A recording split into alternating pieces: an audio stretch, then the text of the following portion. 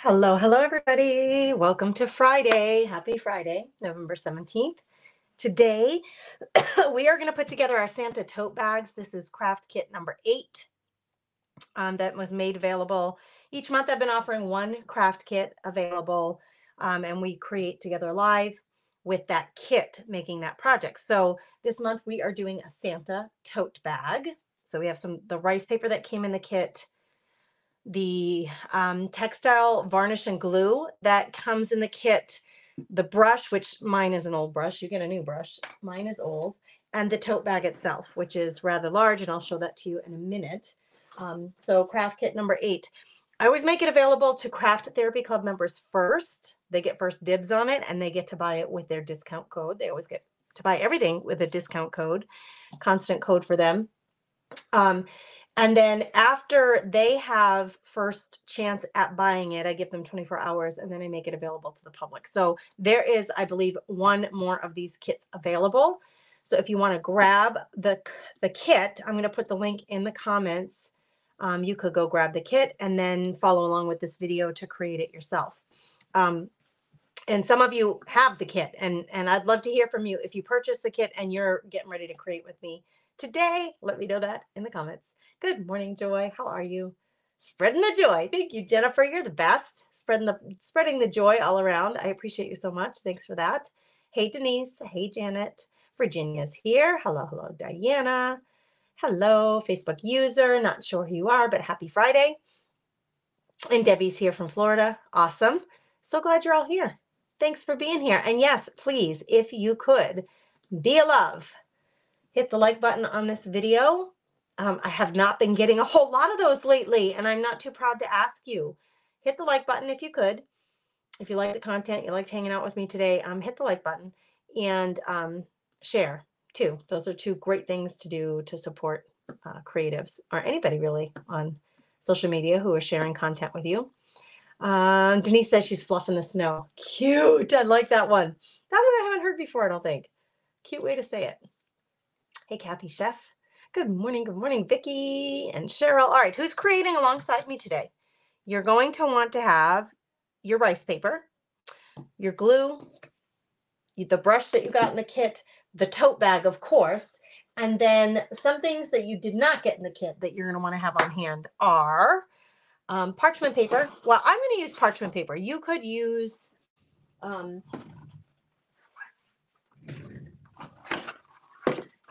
of these Teflon craft mats, a clean one. I keep one that I never put paint on because all of my other ones that I have, I paint on and I don't end up cleaning them right away. And I don't want any paint or glue to get onto a decoupage project. So I keep one for ironing, so for the iron-on method of decoupaging napkins and rice papers, and also for something like today, I'm going to put this in between the two parts of the tote bag to protect the opposite side from getting wet from glue. So you can use parchment paper for that, wax paper for that, or one of the Teflon mats, which if you're shopping for the kit, grab the kit from the kit section, craft kit section, and then you can grab Teflon mats. I sell this exact one. You get a set of 2 of them in the shop. You can grab that in the craft supply section. So there you have it. You're going to need those 2 things. I have a cup of coffee. You don't need a drink, but I have a cup of coffee and a water here with me. Who's creating alongside with me today? Hey, Deb. How are you? There's Christina. Hey, hey, girl. Welcome. Hey, Missy and Stephanie is here. Stephanie, haven't seen you in a few days. How you doing, friend? What's been happening? What's happening in your world, ladies? Denise has her rice paper, and are you creating with us today, or have you already done one, Denise? Oh, Vicki says my daughter's coming today, so I'm watching while cleaning. Awesome. Hey, Lois. Have not seen you in a while either, my Vermont friend. Welcome, welcome. Appreciate that all you guys came out to hang out with me today. How fantastic. Good morning, Nancy. Hello, hello, Rita. All right. So, one other thing you'll need or want, we need to cut off the white edges on the rice paper. So either like a clean paintbrush and a little bit of water that you can use to wet and then tear. That's what I'll be doing. My little my little glass of water, excuse me, that I store my dirty brushes in. I'm going to use that for my water. Or you could have my water brushes. I just actually threw those two out. I've grabbed them out of my, I have other ones. Hold on. You know those brushes that, oh, sorry for all the banging. The brushes that hold the water in them, you could use one of those. I just threw two out because I think they were just gotten so old and used up. These brushes, where you store the water in the barrel and then you just squeeze and the water comes out. You can use one of those, but you don't have to have one of those. You can just, people who use watercolor paints and pencils, they like to have these on hand. This would work great. It's just a regular paintbrush with a big round head and a bucket, like a little bucket of water, like a container of water so that you can wet your brush. That's the method I'm going to use. You could also, if you prefer, you can use scissors and cut the white part off. That's totally up to you. If you use like pinking shears or something that has a decorative edge to it, that might be really cute. I really like the torn edge, so that's the one I'm going to use. Let's see who else is jumping in here. Missy's packing for a trip to Colorado. Yay! I know Thanksgiving is almost here. Can you believe it? Can you believe it? It's crazy that it's almost here. Who is traveling? Missy's traveling. Vicky has her daughter coming to her. Who's staying put and hosting at your house, and who is traveling somewhere? And how far do you have to go? We're home. It's just the four of us, and we're going to be home, which I'm happy about that. I have to tell you though, let me get my face on screen here so I can tell you. I have to tell you though, this is a bad angle because you can see the other camera here. I have to tell you, I do get a little sad. Major holidays make me a little sad. I have to admit this, because I come from a huge Italian family who all live on the East Coast. I live in the middle of the country in North Dakota with my immediate family, my two kids and my husband.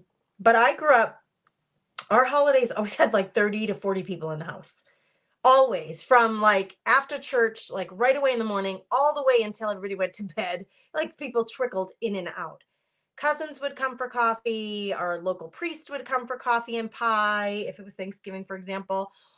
You know, I have lots of siblings. I'm one of 13 kids. So all of my siblings would bring their boyfriend or girlfriend or best friend or their husband or wife and children. So my house has, growing up, my family house, the Bruno side of the family, always had like 30, 40 people in the house. Usually the night before for food prep and then the day of the holiday. And now it's just me and my two kids and my hubby, and it's kind of sad. It makes me a little sad. It makes me homesick. Every holiday I get just a little bit nostalgic and homesick. Does anybody else feel that way? I'm 50. My kids are teenagers, so they don't get nearly as excited about the holidays because they're little. Our holidays are small. It's just the four of us. So there's not a whole lot of excitement and visiting and all the hectic and chaos that goes with having a house full of people. My kids really, they've experienced it a couple of times, but not their whole life like I did. So I get a little nostalgic for that, you guys. I don't know if anybody else feels that way. I usually call my family, and now thankfully, like I'll usually FaceTime because they tend to get together still. Anybody who can. So, there might be 20 of them getting together or 15 of them getting together. So I usually try to find one of those 15 who are getting together for dinner and call one of them on FaceTime. So they pass the phone around and I get to chat. But that actually makes me a little more sad. It makes me so homesick. I want to be with my family. But they live over like about 2,000 miles away. So it's a little hard. This person says, I understand. At a Portuguese family, we always had a full house. Yes, I miss those days. You get a case of melancholy. Me too, Catherine. That's me too. I know. And there's, of course, the holiday is joyful and it's always relaxing for our family. It's relaxing. It's just the four of us. There's not a whole lot of meal prep to do. My family doesn't like vegetables. So I usually do like a cold veggie tray. Like they'll eat carrots and cucumbers and things like that. So I usually do a meat and veggie tray that we pick on. I'll do a potato because they'll always eat a potato. Where my boys are meat and potato men. They do not want Brussels sprouts or broccoli or spinach, which are all things I absolutely love. And when you're in a big family, you tend to have a lot of dishes. Like everybody would bring a dish, so you have lots to choose from. But when it's just the four of us, it's just like a regular meal. Honestly, it's not really that much different. I mean, I don't always do a cheese and meat tray, so I'll get that out and prepped so that when the turkey's cooking, we have something to snack on. So that's different. I usually make Chex Mix because my family loves Chex Mix. So I'll have that out. But it's not the same as the Italian. We always had like stuffed mushrooms and artichokes and like real gourmet stuff. My family's Chex Mix and the cheese tray. I do miss the big Italian families. Hey, Carol. Kim says, I get sad too. Big Polish family. And since my grandma passed, it's just kind of stopped being big gatherings. So, Kim, same thing for me. I never met any of my grandparents. Like, we're talking like total personal stuff here. They were all gone before I was born. Because I'm like at the tail end of even like my extended family, even the cousins. I'm like the youngest girl on my mom's side. I don't know, maybe even on my dad's side. I'd have to think about that in terms of first cousins. I'm on the young end for our family. So my dad and mom are both gone now too. So it definitely changes the dynamic of a family when the patriarchs and the mamas, when the matriarch, when they're gone. It is. There's a feeling of nostalgia and like wanting to be that big gathering again. Denise says, I have a brother in Texas and Michigan, so we FaceTime. Yeah, that's what we do too. It's not the same, but it is nice to see them. I miss my mama. I know, I get it. Catherine, I get who said that? Oh, I don't know who this was. Someone said I miss my mama on the holidays. Yes, I get that same feeling. Me either, Dorinda. Thanks for sprinkling, Sandy. I appreciate you so much. Dorinda never met her grandparents, she said either. Yeah, it's a little sad. It's sad. It's what big family though, like really big families. Okay, so let's get to the do you ever get to go so your kids know all of my family? I take my kids every summer. We've gone for up to 6 weeks. We used to go for when my kids were not in school, when they were toddlers and not in school. I would take them home every summer for like 4, 6 weeks, 8 weeks, and we would visit, and they would get to spend really good quality time with cousins, aunts, and uncles. And we would go occasionally for one of the holidays. I cannot remember the last time I've been home for Christmas. We would go for maybe Thanksgiving or Easter with the children when they were not in school. Once they got to be in school, they don't get enough time off of school to really travel that far. It takes us a whole day to go anywhere we want to go in terms of flights. Like it takes about 12 hours to get to Boston flying from North Dakota. It's crazy. It takes between 9 and 12 hours depending on how the flights and the connections work out. We live 90 miles from the closest airport. So we have an hour and a half drive to get to the airport. And then, you have to be there about an hour and a half early. So that's 3 hours before you even take off. And then you have the flights and the connections and then getting, out of the airport with a rental car and all that. So normally it takes us about 9 to 12 hours. So you can always on a trip shave off the first day and the last day is just a travel day. There's really no visiting going on then. So small holidays like Thanksgiving, it makes it really difficult to get to Massachusetts for a holiday. We used to take the kids for about 8 years. We took the kids to Florida for Christmas, where I have a sister who lives there and my in-laws are there for the winters. So we would go down to Florida and see them for Christmas as a family, but we haven't done that in years because of my son's athletic schedule. He's not able to leave because he has practice all through Christmas. So we haven't done it a whole lot, but we do get home every summer. I bring my kids home every summer to visit with my family so that they know my family. Okay, let's get to the crafting. I love that we're all chatting. Keep chatting in the comments. Keep chatting with each other and getting to know each other. It makes my heart feel so full and happy that you guys come and hang out here in this Crafty Chicks community and get to know each other and share love for crafting and chats like this about the holidays or things that we're looking forward to or that make us sad. We're talking about a little bit today. I love that you're chatting. I do want to announce, I said the other day I would pick 3 Happy Mail winners, so I'm going to tell you who they are. 3 Happy Mail winners from my live the other day. I went live working on that Christmas journal, junk journal, and I just was approved for a broadcast channel on Facebook. And I know you guys, I know there's like all these outlets between the different social media platforms and having a texting service. I know there's a lot out there. But Facebook is rolling out broadcast channels for businesses. And what that means is, for the first time, I will have the ability to send a message on Facebook through Facebook Messenger to Comfy Nest followers, you crafty chicks, all at once. I can send a message out and say, I'm going live, or I'm doing this little, like, share challenge, or I'm going to send out happy mail to someone who does this.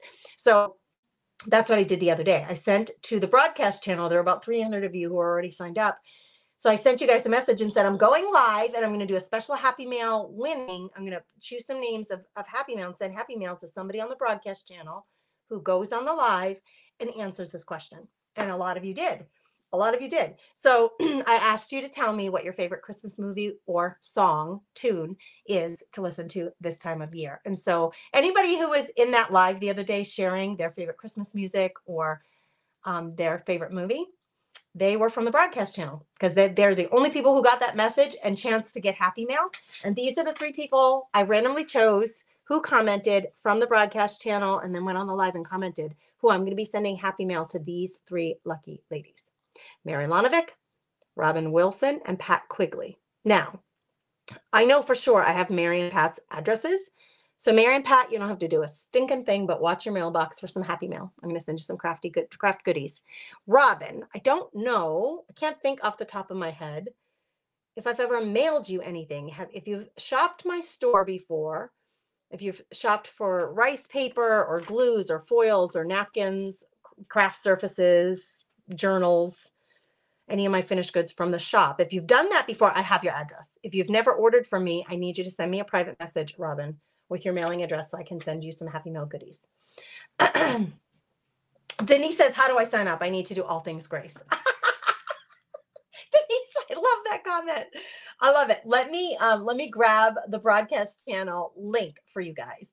And you click on it and it just gives you the option to join, which gives me permission to send you a message in private messenger. It is not 2-way. It's only 1-way, meaning I can send messages out to you. You guys can't answer me back unless you go to the other spot in private in messenger and send me a message. But let me just see if I can grab this link for you guys. I should be able to do this quickly right here, you would think. Info, broadcast channel. Where is it? Come on, girls. Is Facebook going to let me? Please. Nope. Oh, boy, girls. That was my hope, was that I'd be able to send you. Hang tight. Technology. The link is, I've posted it a few times on the page, and I'm trying to grab it from there for you. Why? I think I need to do it from my phone. I'm trying to do it off my laptop and it's not letting me. Strange, right? Okay, I'm going to try one more place. And then if this doesn't work, Denise, I will have to, you can private message me and I'll send it to you, or you could go back to the page and search for it. Yeah, it's not letting me here. Isn't that weird? So it's interesting because I don't know if you ever noticed this, but when you're perusing different social media sites, they have different features on a phone than you would find on a tablet, than you would find on a computer. And most of the time, I'm on Facebook from a computer, not from my phone. But I know that I can get that link for you from my phone. I can't find it. Can't find it on the computer. So weird. So bizarre. Sorry about that. Let me yes, I'm keeping Telegram.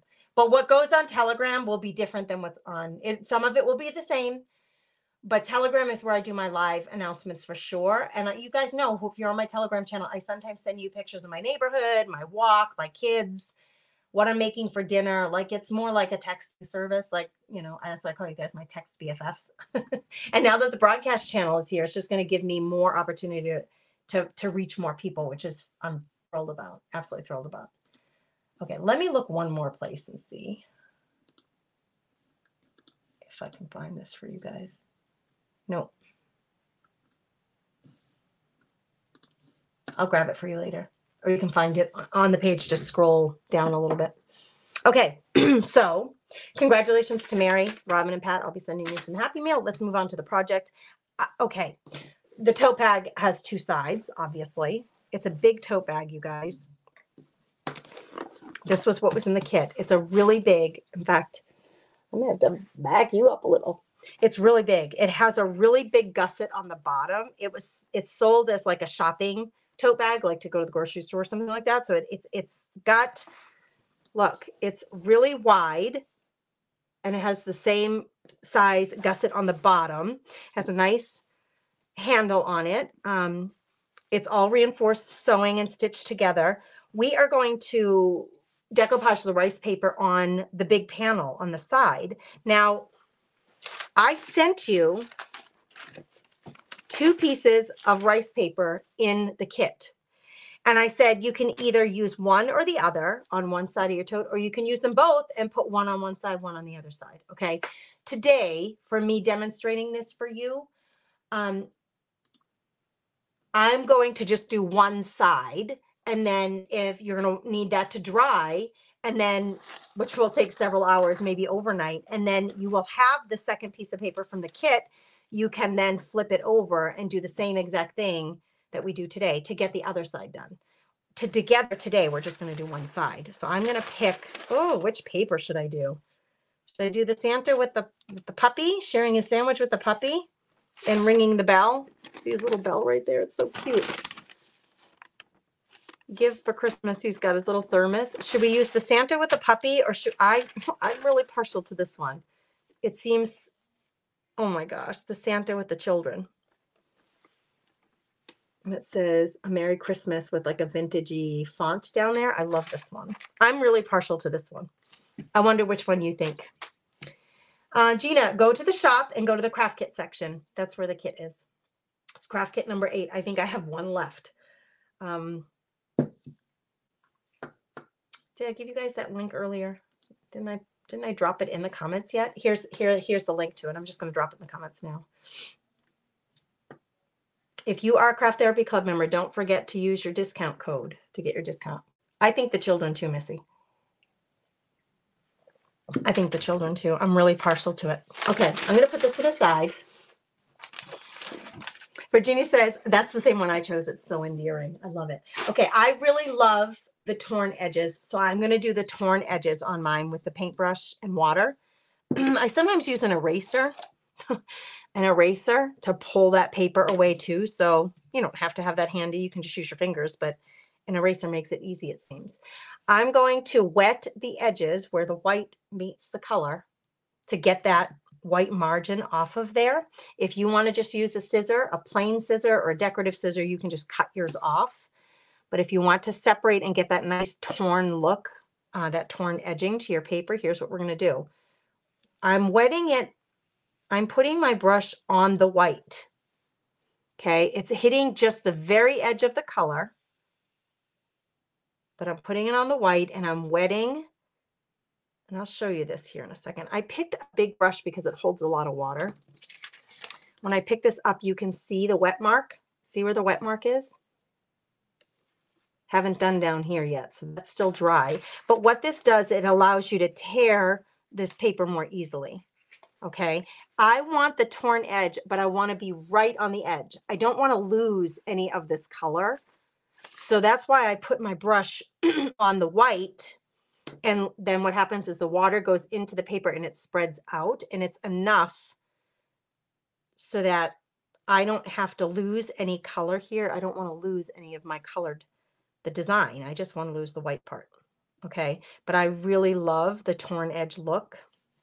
I like using the eraser. I think it's easier than trying to hold this up and tear away. I think I have more control with the eraser. So I just started doing that a long time ago, and that's just the way I do it. It's rubbery, so it grips on that paper really easily. And because the paper is wet, I can just pull it away. Because this is white on white, it might be a little hard for you to see. So I'm going to grab a mat. Let me grab a colored mat. This may help you see it better. It's the same color on both sides. This may help you see better. And now that I'm working something detail, I can get you down a little closer to what I'm actually doing. So see what I did? Where that wet line was, I'm just tearing away the paper with the eraser. If you let enough time go by, that's going to dry pretty quickly. So you might have to dip this in water again and wet. And you see where I'm putting the paintbrush. I'm not putting the paintbrush on the color. I'm putting it on the white, right on the edge of the color. And the water actually, if you have enough water on your brush, it's going to seep into that paper and you can see it spreads out. See how wide it's getting? You can actually see the water move. It's doing the same thing on this side. I don't want to lose any color though, so I'm working right on the edge of that white, where the white meets the color. Just pulling this away. So you just keep adding water until it's easily torn away. I'm gonna lift this up. I'm sticking to the table too much.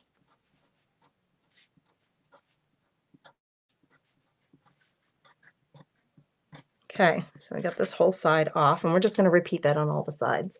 And what that's going to do, instead of a really straight edge, cut edge, it gives you this nice, like, it looks like handmade paper with that nice torn edge, vintagey look to it. I missed a little bit of white right here, so I'll go back in and grab that.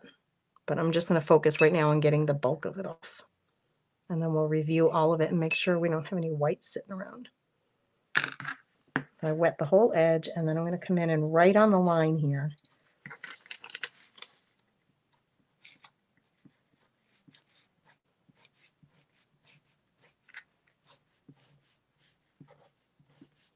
Time is kind of the essence here because it's surprising, but the water does dry quickly enough where it actually makes it, if you're having trouble getting it off, then you need more water probably.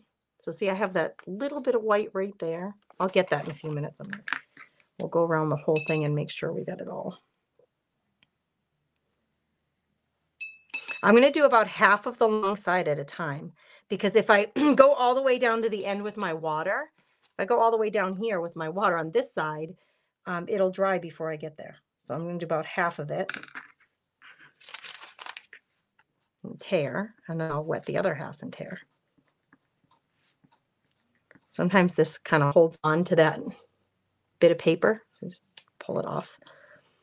Clean it off so you get back to that rubbery feeling of the eraser. It really does help you grip this and pull it away easily.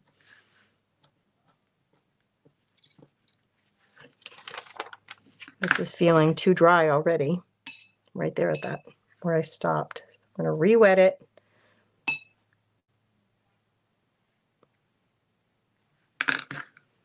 And keep tearing. I'm trying to lose as little color as possible, but making all of the white go away. To add a little more, apparently. See how easy when you first put that water on there, it just tears away so easy. So obviously this is not going to fill the entire tote bag on that side. I'm going to center mine in the middle of my tote bag.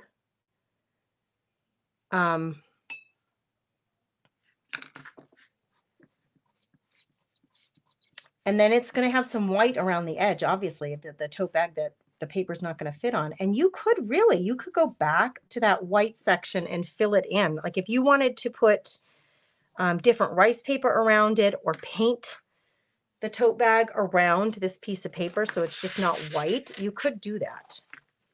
Okay. I love that torn look. I love it. I have just a couple of spots where there's just a little bit of white left that I want to remove, mostly on this edge. So I'm just going to touch that with a little water and grasp at that. Can't even see it when I put it. There's so little of it. It's hard to see when I put it down on the table. So I'm just picking it up and see right here, there's that little bit of white. I want to get rid of that. Trying not to tear too far into the paper. but get rid of the white. And rice paper is, you can see it, it's very, very fibrous. It's not like a napkin. It's really, really sturdy. Really, really sturdy. Like I can't do that with a napkin without tearing the middle of the napkin. But rice paper is pulpy. It has like paper pulp in it. Can you see all these little white striations in there? Like those little white bits? It's very pulpy. So when it's dry, it is very sturdy and easy to decoupage because it's not as fragile as a napkin. And you know, you girls know I love my napkins. I love decoupaging with napkins. Rice paper is a really good alternative for those of you who struggle with working with napkins because they are so fragile. If you struggle with that, go to my shop. I have, oh my gosh, I must have 60 designs of different papers. These are Christmas, obviously, but I have all, you know, the holidays are represented, or evergreen, just some floral, some butterflies, some steampunk, like all these different versions of designs of papers. I sell napkins as well, but if you struggle with the napkins, grab some rice paper and give it a whirl on a project, and you will be amazed. For those of you who know rice paper and decoupaging with it, you can back me up in the comments and say, yeah, she's right. It is way more sturdy than working with a napkin. Okay, I'm picking my side of my tote that is least wrinkled. This side has a really big crease in it right here. Can you see that? I'm going to avoid that side. If your tote, if it got crinkled in the mail and it's holding on to that crinkle, you might want to run an iron over it first to get rid of the crinkle before you decoupage. This is, I mean, it has a little bit of wrinkling, but not as big as the other side. So this one's nice and flat. So I'm going to start on my nice flat side. If you need to run an iron over yours, do it. What we need to do before we start gluing this down is we need to open it up, and we're going to put that piece of rice, either parchment paper, wax paper, or something. It needs to be something that's going to like be waterproof. Or here, like I said, I sell these Teflon mats, craft mats. They're heat resistant, so you can do wax on them. You can, you know, I use these when I'm using the iron-on method. I iron, put this over the project, and it protects your iron from all the glue as you're ironing. So these are great mats to have. I'm going to stuff this in here, and we need to stuff it in here so that it is protecting this side from getting wet. We're going to be wetting this fabric with glue, and the wet can seep through. And if it seeps through, I want it to go on the mat, not on the other side. I don't want to glue the two sides together. So I'm going to try to show this to you. There's a huge gusset. I don't know how this is going to work because camera wise, this is going to be challenging. I'm going to try to lift you up a little because I have to pick up the bag to show you this. There is a huge gusset in here. If I peel this back, here's the folds. This is the fold of the bottom, right? It's a huge bottom. It's a nice big bag that you got in your kit. There's this fold here. And what I'm going to do is I'm going to put my paper or parchment paper or your mat, you're going to put it on top of that fold because we want to protect everything but this section. So make sure you put it on top of the fold, go all the way to the base, all the way to the base where that little fold is, and make sure you're covering that as well with your parchment paper, wax paper, whatever it is. And then horizontally, you want to make sure it's under where you're going to be putting your rice paper. Now, so you can see, this is where the rice paper is going. I'm going to put it right down the middle. And so my craft mat is nice and big and it extends beyond that. So it's going to protect really well everywhere where I need it to. Okay, mine's cinched up a little bit. I got to pull it down a little further. I can see that and flipping it around, it's cinched up a little. Okay, you want it to be nice and flat. You don't want a whole lot of wrinkles. You wanted this to be nice and flat. What's really cool is when we pull off all those white edges on the paper and we put this down, it basically, we can use these two handles as our center mark. The outside of the paper basically reaches the two handle stitches on the outside edges. So I can use my handle stitches, those two little X's up here that are stitching the handle in place. as my center line for putting my paper down. I don't have to wonder where center is. These stitches are going to help me know that that's going to be exactly centered. Okay, so this is going to fit perfectly on this tote bag top to bottom. The rice paper that you got, it's going to fit perfectly. Now, if you wanted to, you could see, here's where the bag, the side of the bag ends. You could come in and put paint here, or a different tissue paper, or rice paper, or napkin. I'm going to leave mine plain. You also could, if you are the sewing kind, or if you just had some fabric glue, you could put if you had a ribbon or some kind of trim that you like, a fabric trim, you could trim around the photo too to make it more like framed out. But I'm going to keep mine really simple, and we're just going to glue this down. I'm going to leave any of the extra embellishments up to you if you choose to put them on there. Yes, you can use cardboard with parchment paper. Good idea, Denise. Can the iron-on method be used on the fabric bag? Not with the products that we're using today. You wouldn't iron on this. This we're going to put on wet. It's a textile glue made for fabrics and canvas. You can get this in the store, okay? The kit, which was the tote bag, the 2 pieces of rice paper, the glue, and the brush. I'm selling the kit. I think I have one left. I gave you the link to that a few minutes ago. If you don't want to buy the whole kit, if you just want the papers, you can go to my store and go to the search button and just, in fact, you guys, I could show you this. Do you know that StreamYard allows me to show you this? Let me see. Share screen. Let's see if we can do this, girls. Let me see. This could be really fun. Okay, let's see if we can get this to work. Okay, so if I go to, can you guys see? Yes, you can see my screen. Now, if I go to, oh, somebody just purchased something. Somebody just ordered something from the shop. I was going to show you, I wanted to show you my,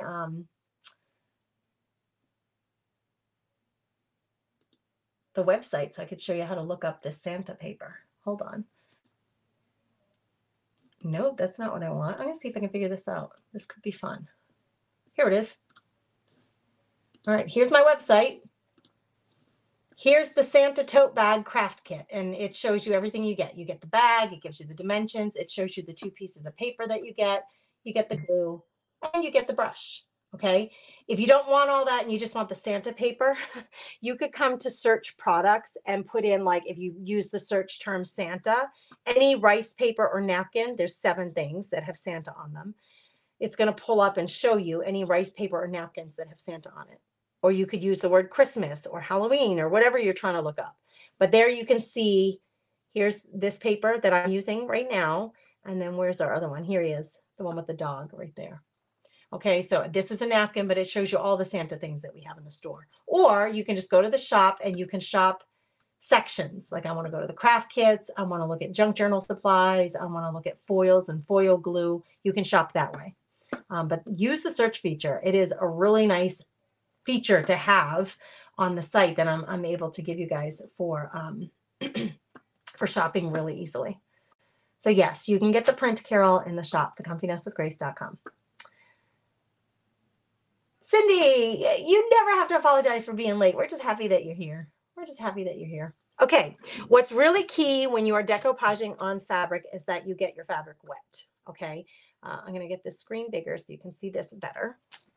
Okay, what you will see some people do is grab a water bottle. I'm trying to grab one without making a ton of noise. A water bottle, and spritz the fabric. Well, that was like not really a spritz, it was like a stream. we want more of a, yeah, like that. You can wet it. I don't normally do that.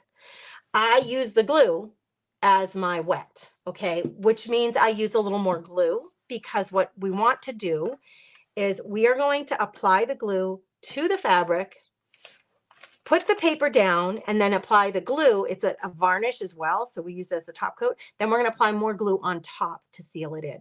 Okay, so glue on the fabric, paper down, glue on the paper. Okay, so two layers of glue. The reason that people wet this first is so that the fabric can grab onto the glue more easily. It's not completely dry. It's a little bit damp.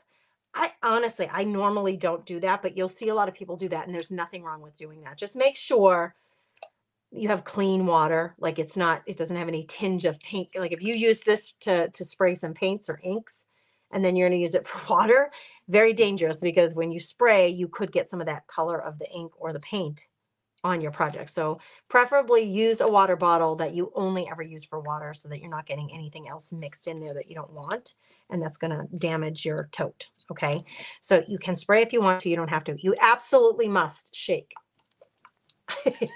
Shake it, shake it, shake it. Shake it all you can. All the girls are watching, so do the best you can. That was when I used to cheerlead, that was one of the little cheers that we had. I don't know why, but it was like a fun thing that we used to do. We used to stand in a circle and kind of chant that thing and do cartwheels and jumps. And it was like a warm-up thing for cheerleading. Not funny? All right, make sure you give it a good shake. I'm also going to make sure that it all settles back down before I take the cover off. So bang it on the table a couple of times. Mine is really full. I have used this a couple of times, but I still have a lot of glue left. Okay, starting from the top, I know that I'm just going to, for my ease of mind, I am going to line the paper up using these stitches. Even this horizontal stitch, I'm going to line my paper up right under it. Okay, this is going to keep me nice and even and centered on the bag. So I'm going to start right here. Now, I don't want to get the paper in there yet. We're going to apply, and we're going to do it in like 1 or 2 inch sections. So what I mean by that is we're not going to take our glue and smear it all over the bag up and down and then try to put the paper on. We're going to apply the glue to just like a 1 or 2 inch strip. We're going to put the paper down, and then we're going to put the glue over the paper, and then we're going to work our way down. Okay, so please don't move ahead and just put your glue all over your bag. We're only going to put the glue on the section that we're working on. So it's nice that the glue is really white. It will dry clear, but it's nice that it's white, because then you can see the canvas bag is kind of like a cream color. So it makes it really easy for you to see the amount of glue that I'm putting down and the way that I'm applying it. Okay. The idea is to saturate your tote on this side with the glue. So for you to be able to see the amount that I'm putting in, and see how I'm going both directions. I'm going horizontally and up and down. The tote is weaved threads together that makes the tote, right? That makes the fabric. And we want to make sure that we're getting glue in all the weaves, both directions, up and down, side to side. And you can see I just went the width of my brush, which is a 1 inch brush. So that's when I said I'm going to work in 1 or 2 inch sections. I wouldn't do more than that. If you want to do 2 inch sections, then apply another bit of glue here. But if we go on this premise of doing 1 inch sections, I've got the glue there. I'm going to take my paper, I'm going to center it the way I want it, and I'm going to push it down into that glue. Now, here, I need to make sure that I've gone far enough. I need to go just a little bit further on my edges here. I need a little more glue on that edge and on this edge. I shortchanged myself just a little. I want to make sure that the edges get glued down too. Okay. If you go over a little bit, don't worry too much, because it will dry clear. Okay, so I'm going to push. My fingers are dry. There's no glue on my fingers. And this is the beauty of rice paper. It's thick enough that although it's sucking in that glue, I can feel that it's starting to get damp. The work time, the time that you have to work on pushing this into the glue is longer. If this were a napkin, my fingers would be really wet with glue, because the napkin is so thin that the glue goes right through the napkin immediately and onto my fingers. Then I have glue on my fingers. I can't keep pressing down on that really fragile napkin. It'll just tear. But with rice paper, you can. You have time to kind of press that into the glue. Now, remember I said we're going to put it under and we're going to put it over. So we're going to take a very light, and we're going to start in the middle, and we're going to take a very light bit of glue, not nearly as much as what you needed on the top, and we're just going to glue. We're sealing it in now, taking a very little bit. Do you see it's not nearly as white the amount of glue is more translucent because it's a very thin bit of glue that I put down on top to seal it in place. Okay. Got to really make sure with your brush that you're pushing the rice paper into the wet canvas so that they meld together. They're basically going to become one. So the varnish and glue is beautiful because your tote bag, although you're going to have this piece of paper there, it is going to feel really like close to the original canvas. It's going to feel like fabric. It's going to move like fabric, and you can wash it in the washing machine and it's not going to damage your paper. Okay. I would like, if you got a little bit of a stain here near the paper, say you've used this tote and you go and you get vegetables or fruit and the strawberries leak a little bit and you get a little strawberry juice here right by the paper, I would not spray that with a whole lot of stain remover and rub on it a whole lot. I don't know that it would hold up to that test, but you will be able to wash this canvas tote with using this textile glue. Okay. All right. So now that first strip is all done, what we're going to do is we're going to fold this back so that we can get to the next 1-inch strip, and we're going to do the same exact thing. And we're going to just keep doing that until we get to the very end. Okay. Here, when I pull this back just a little bit more, the little glue line, I can see that the glue line that I originally had there is exposed a little bit. Make sure that you're not leaving a gap where there's no glue. You want to make sure that you're actually overlapping this glue so that you don't have waves of gaps where things are not glued down, if that makes sense. You got to overlap your glue. And like I said, I would not work in more than 2 inches at a time, because we're spending a lot of time really pushing this glue into the canvas. If you did that and you kept going and you went all the way down to the bottom 12 inches later, this stuff will have dried and you'll have lost your chance to push your paper into your glue. So we got to work in 1-inch increments at a time. And I'm really pushing that glue into the canvas, all the little crevices of that canvas. See how thick it is, how it's so light? Thanks for fluffing the nest, Jana. Thanks for sprinkling. Yes, Cindy, thank you, thank you.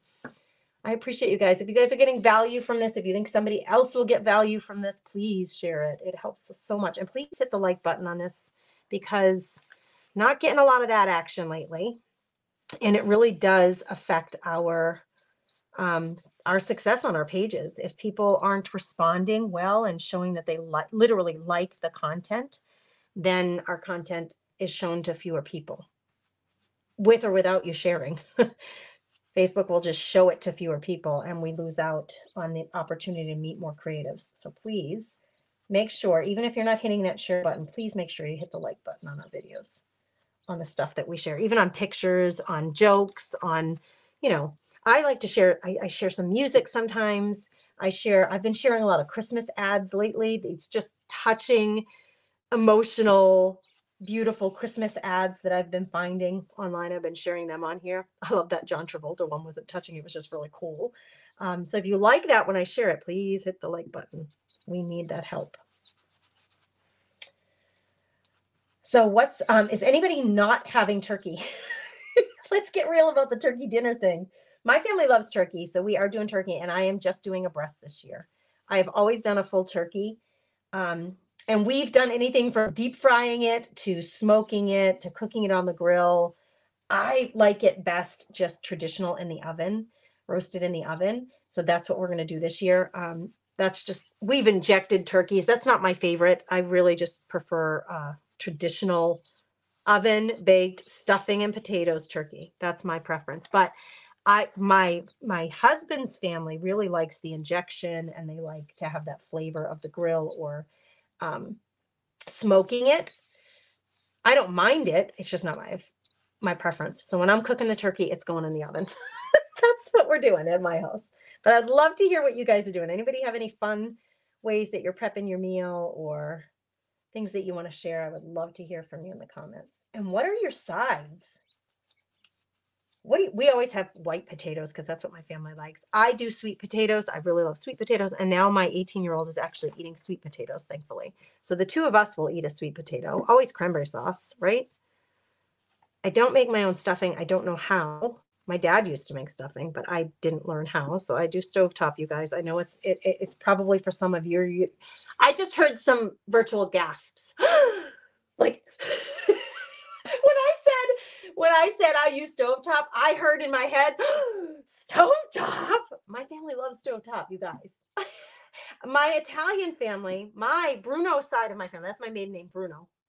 They would gasp. They would be like, no, you cannot use stovetop. My husband's family, the Kurtz family, good with stovetop. So I know that that's probably not, if any of you real cook people who really cook, who really do cook, who know how to make stuffing, I know you're not using stovetop. And glory be, you shouldn't if you know what to do. I don't know how to make stuffing though. I don't know how to do it. So my family loves stovetop, so that's what I serve. I think, why mess with it? Why stress myself out? Give them what they like. My dad used to put like chestnuts in the stuffing he made. Oh my gosh, it's so tasty and I love it so much. But I don't know how to make it. This person says I use stovetop too. You and me, we could be united. You add onions and celery. That's a really good idea. Maybe I'll try to fancy mine up this time. Christina uses stovetop. Yes, stovetop girls unite. Cornbread dressing. Gina, I have never had cornbread dressing. I bet it's good. I love cornbread. Do you see what we're doing here, girls? Just 1-inch increments, doing exactly what I described at the very beginning. I am stopping with the lesson part of this and just enjoying your company and chatting with you. If you buy this kit, or if you have purchased this kit and you have not yet, if you're not working with me now live in real time, you can come back and watch this video to follow along when you're ready to do your kit, okay? I have been attaching, once the live is done, I will take the video recording and I will attach it to the kit listing in my shop, so that when you go to the shop to buy this, the video, you don't have to go to Facebook then and find the video. I always attach the video to the craft kit in the shop, so that when you buy the craft kit, all you have to do is go back to the shop listing and play the video from there. FYI, just so you know. Try to make it as easy as possible on you guys. But I stopped explaining the how-to because we did that at the beginning and we're just repeating it. We're repeating it all the way down the whole line of the bag here. Really pushing that glue in. Whoops. All right, so tell me what else you guys are eating. Does everybody do cranberry sauce? I like the chunky one. My family won't touch it. In fact, my brother-in-law, David, and my sister, they make a beautiful cranberry chutney. I love cranberry chutney. Like, I love the fresh stuff. No, my family wants the can and they want the jelly. They do not want the chunky bits of cranberry in there, although I really like it. My family, my kids, my husband, and I, we have very different tastes. And my kids, I will say, unfortunately, have adopted the Kurtz palate. Don't take any offense if my mother-in-law is here or my in-laws are here. Please don't take offense. But my children have adopted, and that would have been my mother's palate. My mother was a Higgins. She was Irish, and macaroni and cheese was like, that's what we ate for lunch when my dad wasn't around. My dad would never stand for mac and cheese. He would never eat that crap. Because he's Italian. He would make pasta from scratch, and he would have 3 things in the fridge, and he would make like a gourmet meal out of it. But my mom was totally the box girl.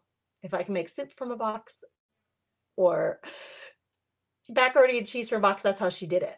My dad taught her to cook. So I always grew up with like really fresh ingredients and really not a whole lot of stuff from the can or box, because my dad, that's what he insisted on, kind of being the Italian. But if it were left up to my mom, it would have been more like the Kurtz side, where we kind of live out of the jar or the can, or like I'll use jarred turkey gravy. I don't know how to make gravy. I think because I was like one of the youngest, my job was to make the salad and do the dishes. So I make a really mean salad and I can clean up like no tomorrow, but I don't know how to make stuffing. I don't know how to make gravy. I don't know how to do any of that stuff. No one ever taught me. My dad and mom did the cooking, and they had some of the older kids help them. So the younger kids, I just didn't learn it, unfortunately. But I'd love to hear what you guys are doing. And one little quick brief insert of lesson. My brush, my glue brush, I should have showed you. Oh, I can show you here. I just wiped it off on this like paper towel.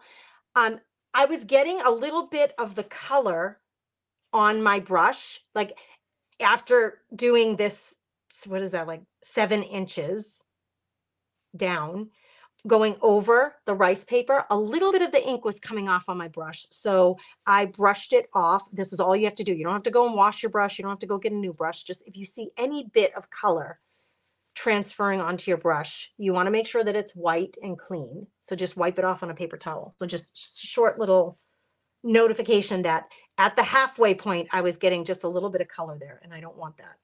I want everything to be coming on to here clear. I don't want to be transferring any more color in here. Anyway, just short note. Now let me see what you're saying about dinner. Jennifer says mashed potatoes, green bean dish, green beans, cranberry sauce, black-eyed peas, and cornbread stuffing. Oh, I want to go to your house. That all sounds so good.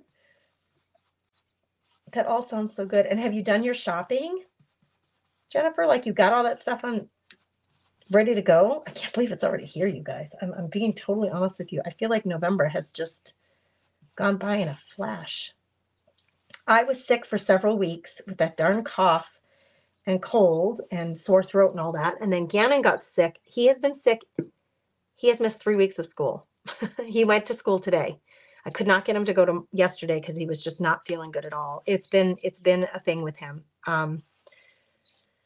Anyway, he's been home for 3 weeks, sick, unfortunately. We got him to school today, though. He has like 6 tests to do and all these assignments to make up after being gone for 3 weeks. He's in advanced math, advanced English, like a college credit English as a junior in high school. And he's in chemistry. He also takes auto. I said to him, I'm not trying to put down the auto class. It's a VOTEC class. It's really hands-on stuff. So I said, I would not worry as much about that until you can meet up with your teacher one-on-one and ask him how you're going to make up all you missed. The other stuff, like his math, he can practice the problems at home. His English, he can do his assignments for English and take his tests for English. He's been studying when he can, but he's been home for 3 weeks. But anyway, I started asking, did you do your shopping yet? Yesterday, I went to do the shopping, a little bit of shopping to get Gannon. Wanted to get him some probiotic yogurt because he has Crohn's disease. And I think the antibiotic they put him on is just killing his stomach. That's why he's been so sick. So I went and got him some probiotic yogurt. And I thought I better grab some more butter because we've been making cookies and we're going to need butter for the holiday. One whole section of the butter was completely gone at our local Walmart where I went to get it. I was like, dang. I had a little conversation with one of the other ladies who's in our church family at St. Joe's. She was there too. And she's like, I don't know if I should stock up on all the butter now for the holidays. Or I said, I literally got there was like a double pack of butter. And I got the last one in that section, but the whole section, which was about, I would say 3 feet wide by about 4 feet deep.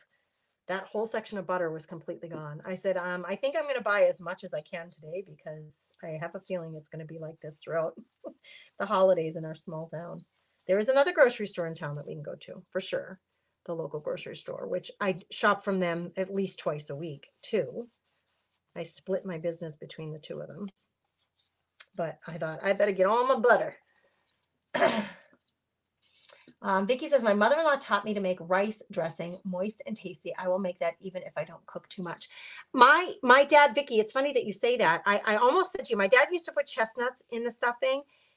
And he used to make a stuffing sometimes that was a rice stuffing. And I really loved that too.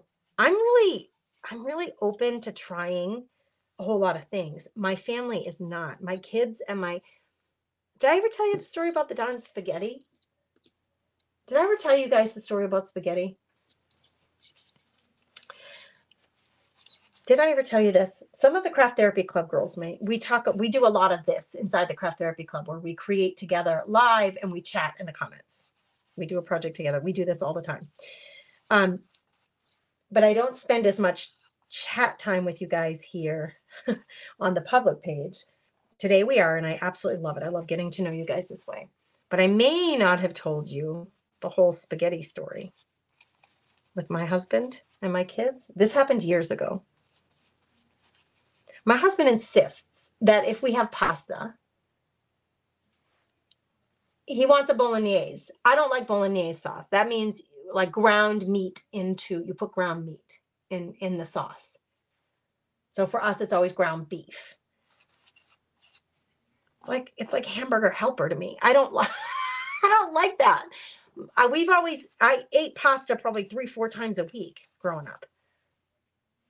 But it was always different. Like sometimes it would have zucchini and Parmesan cheese. Sometimes it would be like an eggplant pasta dish, like an eggplant Parmesan. My family will only eat it with meat sauce. Red sauce, meat sauce. No, I shouldn't say that. I also make carbonara, which is bacon and Parmesan cheese. They love that. But when we have red sauce, they always want meat in it.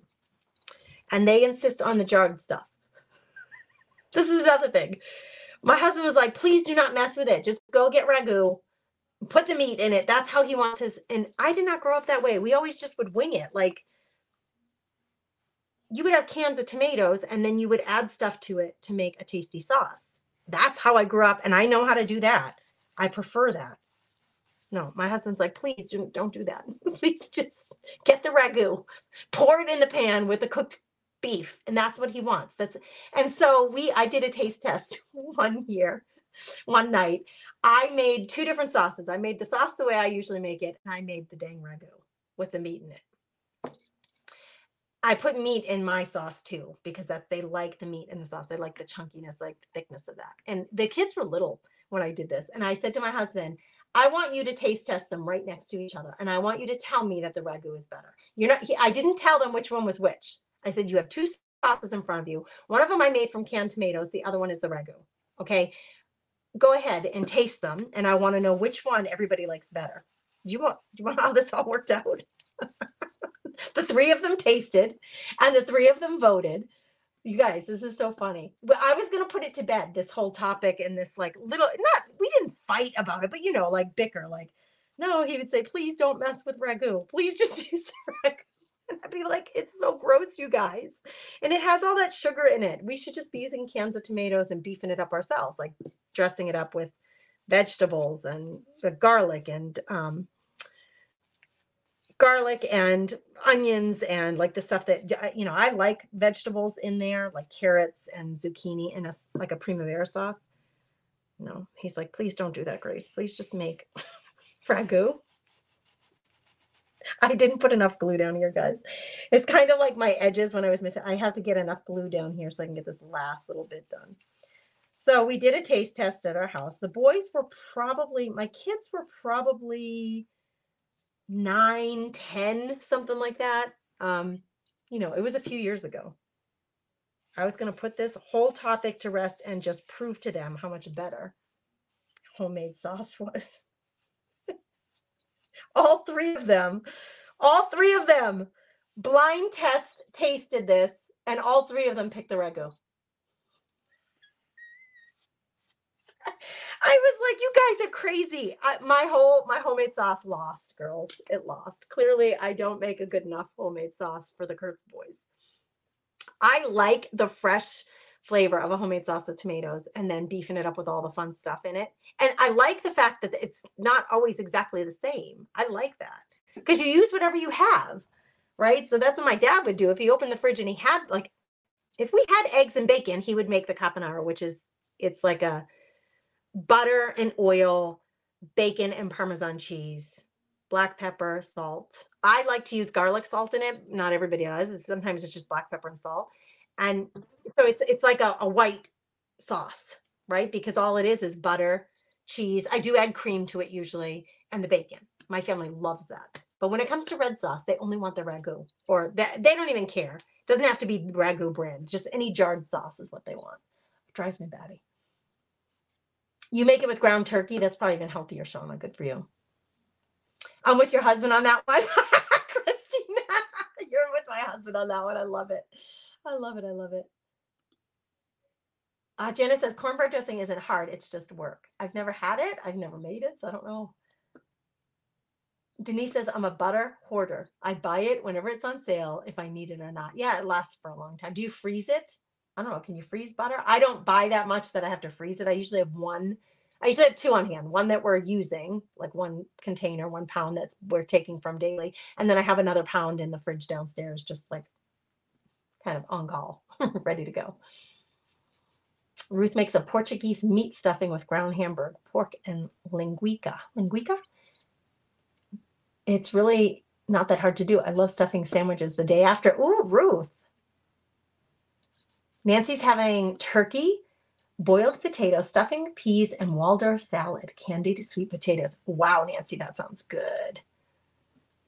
Diana does candy yams without the marshmallows. Do you use, I was at the grocery store yesterday and I was like getting stuff. And I was like, canned yams. I've never had canned yams. I bought a bag of sweet potatoes because Landon and I have been eating sweet potatoes regularly. Chris and Gannon like the white potatoes, but I've never had canned yams that I know of. Do you use those, or do you cook the yams and then mash them? I wonder how good the canned yams are for making something like that. I guess that's what I'm asking. Linguiça. It sounds like an S. Ruth says it's a Portuguese sausage. I haven't heard of it, but I would love to try it. Butter freeze is great, so hoard it, Nancy says. Oh, I'll do that next time if it's on sale, because it has gotten very expensive, hasn't it, though?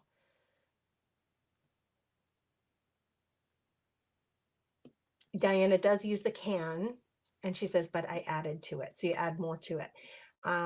Yeah, everybody's saying, yeah, you can freeze the butter. Yeah, see, Gina says, Prego is too sweet for me. My family likes the sweet. I think that's why they like the jarred stuff, because it's got the sugar in it. I don't put sugar in my tomato sauce when I make it. We call it gravy. I don't put the Italians from the East Coast, we call tomato sauce, like pasta sauce, gravy. That's what we grew up calling it. But I don't put that in my gravy, sugar. Hey, Sarah from Canada. She says, I have some Christmas napkins. I will wonder if you like them. Sarah, send me a private message. That would be lovely. Hey, Anne, thanks for being here. My husband's family does the Prego sauce, Jennifer says. But we do the sauce with the mushrooms in it. I add more mushrooms. Oh, yeah. See, I love stuff like that. My family would be like, mushrooms? They're so picky, you guys. It's painful for an Italian girl. Painful, I tell you. Beef tenderloin. Ooh, Kim, that sounds good. I don't, Ruth. I don't know Gasper's. No. I always have at least a pound of butter in the freezer. I hate to need it to bake something. I have to go to the store. Exactly, Missy. That's so true. I stocked up. Like I don't hardly ever use Crisco shortening, but I bought the smallest can I could find, because, when you're cooking for the holidays, sometimes a cookie recipe or something requires it, or, says you should use that. So I did grab some of that. I grabbed more cornstarch, and we use a lot of, what's it called? Cornmeal. When I make pizza and bread, I use that on the tray to make sure it doesn't stick to the tray. So I did stock up on a bunch of baking stuff. Jennifer makes candied yams from scratch. I learned it from my grandma. Oh, what a nice legacy to have. All right, girls, look at our tote bag. I'm going to get this screen bigger for a second here. Look at this tote bag. It's going to be so darn cute. We need to just leave this alone. You need to just leave her be, okay? And let it dry. I want to say something though. If you missed a part of this, like if every once in a while, if I'm working really fast and I'm not paying attention to the amount of glue that I'm putting on, I'm looking for another project maybe that I did recently. This project here. I did this napkin on this tote. It's just another canvas zippered pouch. That's all it is. It's like basically the same material. I did this napkin on this tote, and I must not have been paying attention too much, because look, see that? I can feel that the napkin has a bit of glue on it, but I obviously did not apply enough glue and enough pressure to push that napkin into the canvas. So if you get an edge like that after you've left it to dry, just leave it alone. I have this one little piece of rice paper that kind of came out further than the others, so I am going to pull that off. just because it just doesn't match. It's kind of way out there. If this happens after it's dry and you have something like this going on, you're going to do the same thing. And I would suggest in this case, because now you have glue in here. Now it's not raw canvas. You have glue here. You have a little bit of glue on here. I would highly recommend then that you spray this a little bit and wet it and get that water worked into that little bit. I probably put too much water. I mean, you don't need that much water, but spray it. I tried to do it really close so that I wouldn't have water going down on this project. That's why I sprayed it so close and got so much on there. Wet that and then do the same exact thing. We're going to apply our glue. I used the same exact glue on this little Halloween bag. But I must have not been paying attention too much to this corner because it didn't stick. So we're just going to do the same thing. And we're going to come in and we're going to go over. We go under, really wet that canvas with the glue under, and then go over and let it dry. This, I use the same exact textile glue. I do sell this in the shop. Everybody got it in the kit. It's a varnish and a glue, and it really does, it's not very shiny. You can see there's like no shine to it. It's matte. So I like that about it. That means that I'm not going to have a really shiny Santa on a matte canvas. It's going to dry matte, and it feels really good. It feels like the fabric, and it dries completely clear. You can't even see it. But for now, we just need to leave this to let it dry. And then, like I showed you, if you have any part that did not stick well enough, go ahead and do what I just showed you. Me and my corners, Gina. I know, I'm just notoriously missing my corners. We're using this Pent Art decoupage varnish and glue for textiles. It's specifically made for fabrics. It goes under as the glue. It goes over as a top coat of varnish, and then it will dry flexible. It will be flexible, and it can be washed. And it should hold up just fine. No, you don't need to put any extra coats on top after it dries. If you applied it well enough, you should not need any extra coats. You can just leave it. It's going to be a really thin, soft layer to hold that in place. All right. Awesome. Okay, girls, I'm going to run. I have 2 more lives today. I'm live 2 more times. I have 3 lives today. And I had a meeting this morning. I have some really exciting stuff coming to the Comfy Nest. And I think I may go live inside the Craft Therapy Club membership group and talk to you guys about it, because you guys are going to get it first.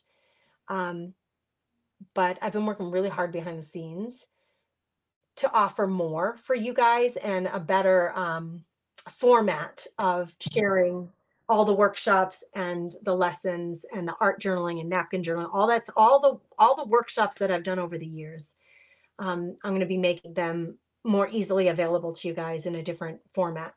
So anyway, the Make a Junk Journal workshop that I did in July live is sitting and waiting for people. If you need to purchase it, if you didn't do it with us then, you'll be able to purchase the workshop at any time and have the videos available to you to follow along with. That's just waiting to go. There's so much behind the scenes work to do to get this stuff up and running for you guys. So I'm going to share a little bit of that with the Craft Therapy Club members inside the membership group, because you guys really will be the first affected by it, the first to benefit from it. And then it'll roll out to non-members pretty much. It'll be at the same time, but they'll get the benefits a little more slowly than the Craft Therapy Club members will, the membership members. You do not need to iron it. Nope, Jeanette. Nope. Once it dries, it's ready to go. I would just check for edges, like check your edges to make sure, like I had to do, check your edges to make sure they really stuck down. And if they didn't, give it another application and just let it dry by itself. I would not force dry this with a heater. I wouldn't do it. I would just let air do its job and let it dry completely on its own. Find a high shelf to put it on where it's not going to get touched or knocked over or moved. Yeah, so I'm live now with you guys. Thank you for being here. I appreciate your company so much. I'm live at 4 o'clock in the Artist Trading Card Mystery Box Club. We are opening the box that I sent out. We have 4 curators in that membership club. And we take turns sending out the monthly kit, the monthly mystery happy mail. So this was my turn. November was my turn. We are opening the kits today, and we're going to create artist trading cards with them. And then we have optional swaps afterwards, you know, among the members. They can trade cards if they want to. So that's happening today at 4 o'clock. And then I will be live at, what time did I say, girls? It might be at 6 o'clock tonight for Facebook subscribers, happy hour. For those of you that are subscribers here on the page, you'll find me here in the subscriber hub. That's exclusive to members who are supporting the Facebook page. They are basically gifting $1.99 a month to support the page, and I go live with them every week. We have a new flower letter for Facebook subscribers. We've been reading the flower letter series and doing happy hour. So that's today after the ATC group. It's a busy, busy day. So, okay. So anyway, Denise, why don't you private message me? I don't know what you used. So why don't you private message me and give me the details? And if anybody wants the kit, if there's, I had, I think, one kit left. Somebody made some kind of purchase on the site. I can tell because I got a little notification that someone purchased something, and I don't know if it was the kit or not, but the textile glue is in the kit, and that's what you want for fabrics. It's the best one to use for fabrics. Okay. Oh, Virginia, you're going to miss happy hour? Oh, you have dinner plans with friends, though. That's a really good reason to miss. I mean, you're going to have a good time. You can always catch the replay. You know, I hope you know that. You just go to the hub. The hub is a special tab on the Facebook page that when you click on it, if you are a member, if you are a subscriber and you're a member of the hub, you will see all the content there. If you're not, you're going to see something that says support the page for $1.99 a month, and you can sign up through Facebook. It's through Facebook Pay. That's separate than the membership group, but it's just an extra special thing.